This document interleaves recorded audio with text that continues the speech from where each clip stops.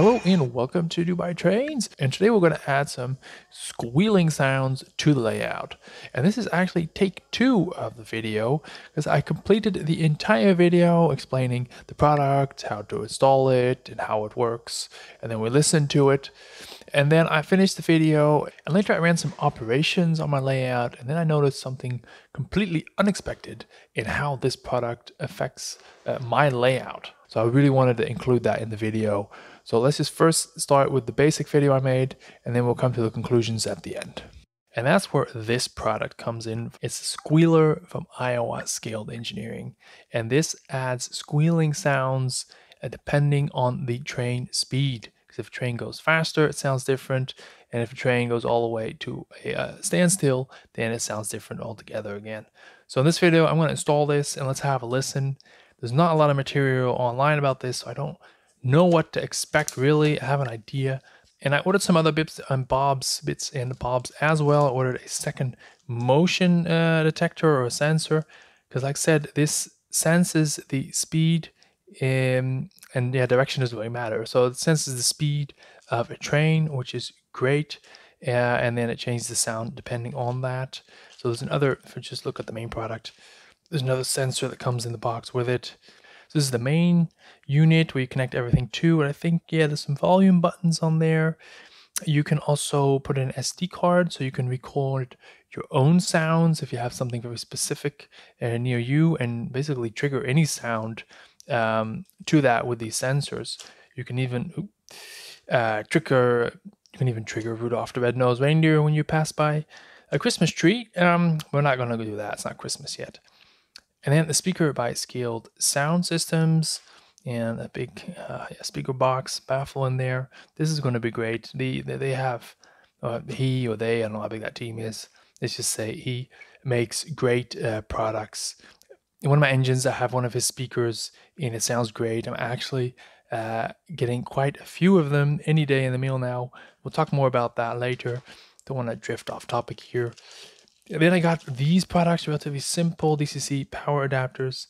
And what this lets you do is take power from your DCC bus. But first, where would you install this on the layout? This is a nice situation on my layout where I have 2 curves and I have 2 sensors, as I said. So you can place 1 sensor in each curve. However, I'm not going to put it here because this is quite a dense, well-used set of track on the layout. There's an interchange right there. This is basically the lead for that interchange.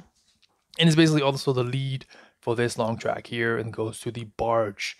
So I have a lot of trains going up and down the section of track. And that's where one of my first points come in, that if you're not sure if this is a product for you, you don't have to always squeal all the time. And I think that's also going to be a bit much for me, to be honest. So I'm going to put it here where it's going to squeal sometimes. So this is between the yard and the main switching area. So yeah, there is some traffic here, but not continuously like on a switching section. And if we look at the track, we have 2 curves, 90 degrees here, 90 degrees there. And I have 2 sensors, so I'm actually going to put 2 sensors in the same section of track. So if I have one long train, it's going to be continuous squeal all the way from one end to the other end. And if I have a short train, or if I'm running light, it's going to have squeal here. And as we exit the bend, it's going to fade off, and then it's going to come up and fade off again on the second bend right there. So what am I going to do now? First, I'm going to hook everything up and just connect it to the layout.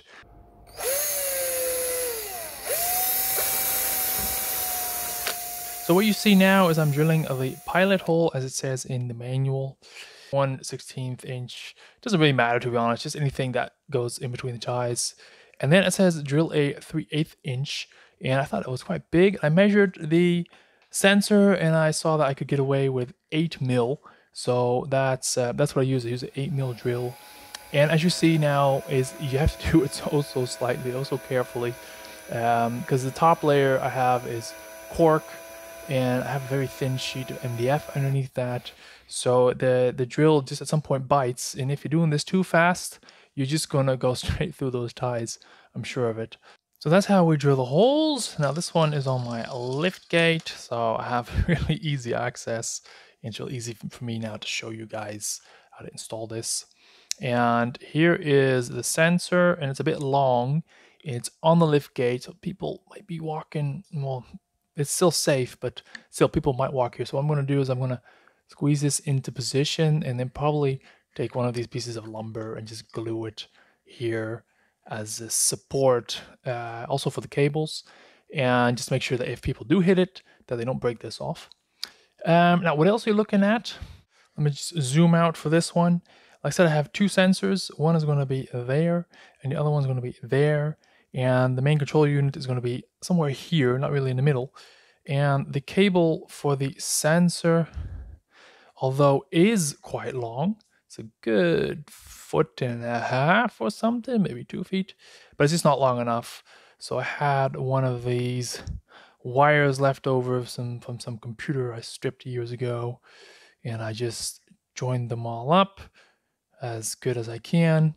And just to make sure I don't get confused, the other end, I just quickly printed some labels with the colors on it for which wire is which. Now in the manual it says, use a piece of paper towel or tapered shim to gently wedge into the hole to hold the sensor in place. I have something better than that. I have this, was it insulation foamy stuff to insulate your windows and doors from draft and stuff like that. And this is super squishy, so that's what I'm using right now. I'm just going to stick it onto the back of this print and then really squish and wedge it up in there.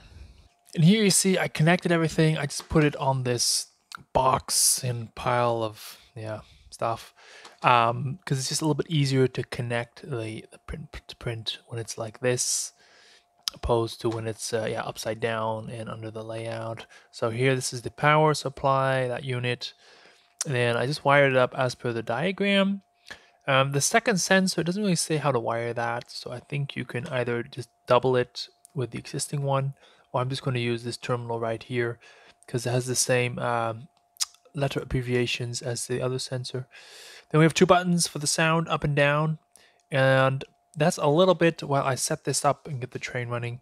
That's my tip 2, in case you want to hear the squealing sound, but you don't want it, be too much. I just turn the volume down. I mean, in my vision, it's a scale train, so the sound should also be scaled. It doesn't have to be as loud as a prototype. That makes no sense because it's 1/87th the size of that, so the sound should be appropriate. So now let's have a listen as we pass over the sensor with the engine sound turned off.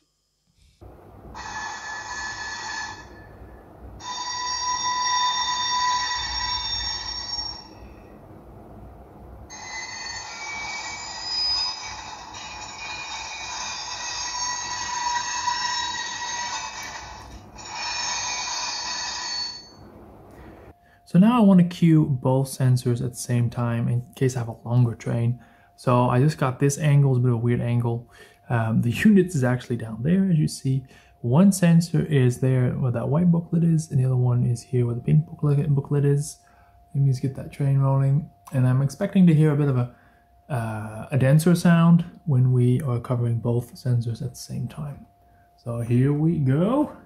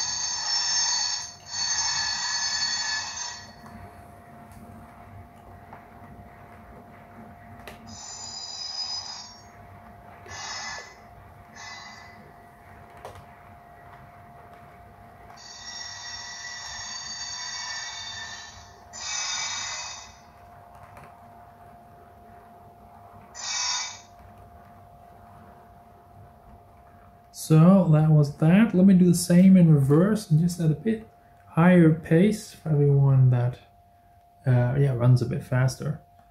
This was a bit of a medium, slowish speed, I guess, for some folks. Here we go.